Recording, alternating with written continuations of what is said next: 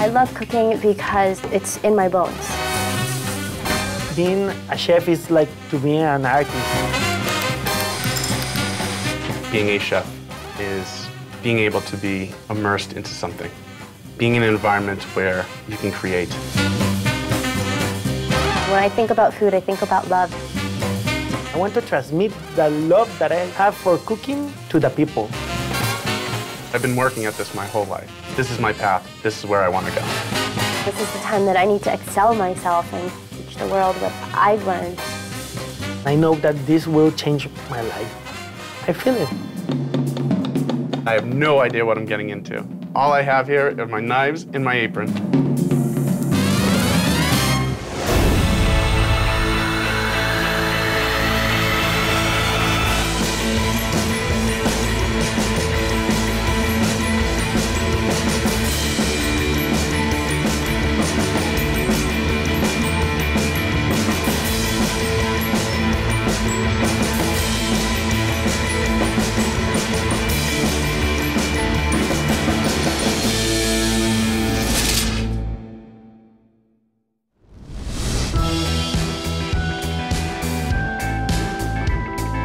I started in this industry the day after my 15th birthday. My father said, by law, you're able to work. So I found a job as a dishwasher at a local small restaurant. We all seem to look out for each other. Right now, I'm a sous chef at Le Spalier in Boston, one of the top restaurants in the city. I spend 80 hours a week in the restaurant, but I believe there's a goal at the end of the road. My father was an electrician, had his own business. He says, if you're gonna do something, you do it well, or don't do it at all. One of my biggest goals is to have my own kitchen and to be able to lead a brigade. I've worked for this my whole life. Coming from those blue-collar roots and getting to the position I'm at now is very important. This is my path. This is where I want to go. Cooking is a part of my family's lives. My parents have always owned a Chinese restaurant. My father was the cook in the kitchen, and my mother was the host. As I got older, I discovered that cooking was a passion of mine. 21 years old, and I came out of culinary school, and this love that I thought that I had for food became more than a love, it became my life.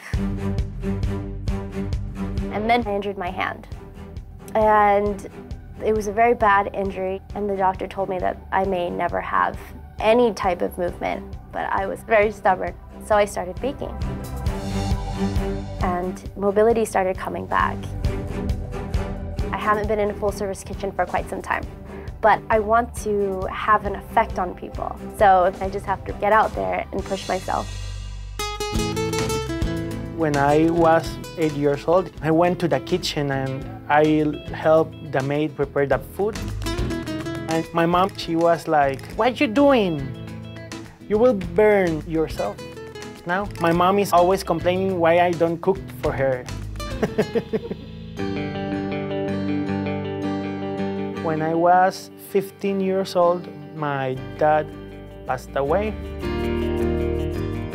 I have to rethink all my life and to think that you have to do what you love because life is really short. I study in college culinary hotel management. Right now, I'm the chef of the Korean embassy. I cook for diplomatic events and sometimes the president of Costa Rica.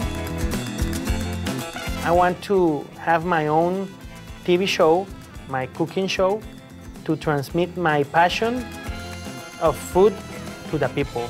I love what I do.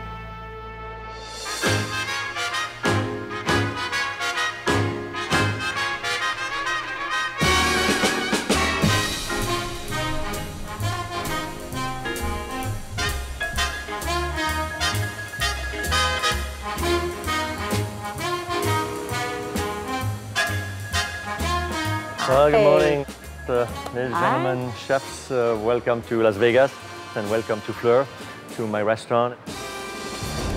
To have Hubert Keller as a mentor is amazing. He's won a James Beard Award, and his restaurants have been culinary institutions for over 25 years. And of course, you recognize my dear friend and fellow chef also, Susan Feniger. Hi, everyone. Hi. Susan Feniger is incredible. Her restaurant Border Grill changed the landscape for Mexican cuisine in the U.S. And she and her partner, Mary Sue Milliken, hosted the show Two Hot Tamales, which ran for years. Why don't we sit down, and I prepared one of my latest creation.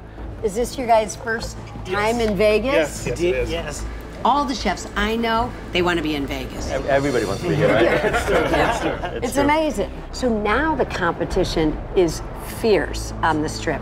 So I think that's going to also reflect a little bit on your challenges. We talked a lot, but let's try what I created here. This tastes amazing. The sauce is Make very sure you clear. taste it really well. A lot we will be doing with you is to plan and prepare a meal in high volume restaurant, and along the way, 2 of you will be eliminated. But the person who rises to the top will be given a chance to create a 3-course special menu right here at Fleur. The whole idea is that actually people will choose your menu above my menu. Just Now another little that challenge. is a challenge. I followed Chef Keller through most of my career, so it's pretty incredible to have the chance to take over his kitchen for a night. You just ate an entree with 25 ingredients. For the first challenge, each of you will have 10 minutes to search in my kitchen and bring back the ingredients that made that entree. If you have eaten, your challenge basically starts right now, or has begun. Michael, you're the first one to get started. Yes, Chef. Time begins now. I just had a few bites. There's a lot of different flavor profiles going on in there. Protein shelf, protein shelf. The dish that I tasted was a braised protein, either beef or pork. Pork butt. Come back for that. Behind you, coming down. Shooting for 70% of the ingredients, which might be a little tough. There wasn't even anything in there that was that direction. Show me a short rib, show me a short rib. Nope, not foie gras. I'll take it. Woo! Corner. 10, 11, 12, 13, 14.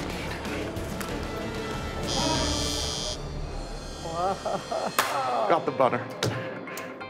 I can see a restaurant chef like Michael, but at the same time, the nervousness, everything was like, oh my God. And he missed key ingredients. You ready to go? You wear your running shoes? Let's do it. Go, Chef. The dish reminded me of something that I've had before at a local Asian restaurant. Oh, where is that truffle oil?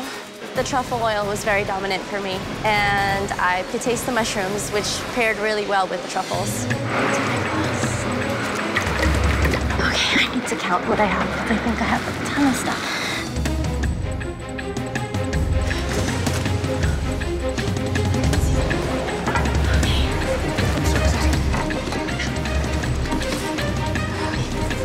I'm done. I finished early, but I think I gathered the key components for the dish. With Sally, she picked a lot of ingredients like walnut oil and things that in this cuisine probably didn't make a ton of sense. Are you nervous, Julio? A little bit. Well, you're on right now. Yeah. Let's go. Go. I want to remember what I tasted. I have like these flavors in my mouth. So I want to keep it in my mouth, in my mind, and that's the first thing I'm going to grab. I know the panko and the garlic and the butter and the meat and maybe bones, because you have to, for making a brown sauce, you have to have bones.